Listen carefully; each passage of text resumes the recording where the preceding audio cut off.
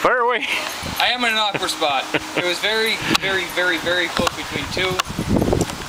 One had the style, one had the characteristics, but the one did just recite pie. I got the style. Was it a burly one? No. It was a velvet something. And sugar one. Well, no, that has nothing to do with it. And that's why I had to grab a second person. It's actually, the beer you just drank is McShoot.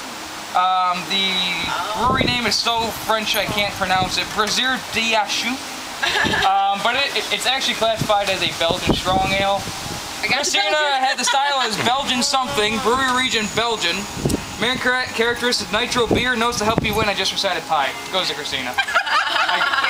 Seriously?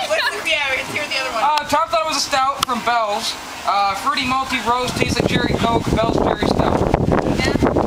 See, that's close. Woo! Choice tonight. I'm on a roll. Thank you. Two plaques in one day. It's plaque-tastic. Wow. Thank you, and I hope it had nothing to do with the pie. Nice. No, I think that's a fair. Yeah. That was Having a round of applause. Yeah, I clap first. That's a victory. I was the first clapper. Clap on. I have the style, the region, and everything.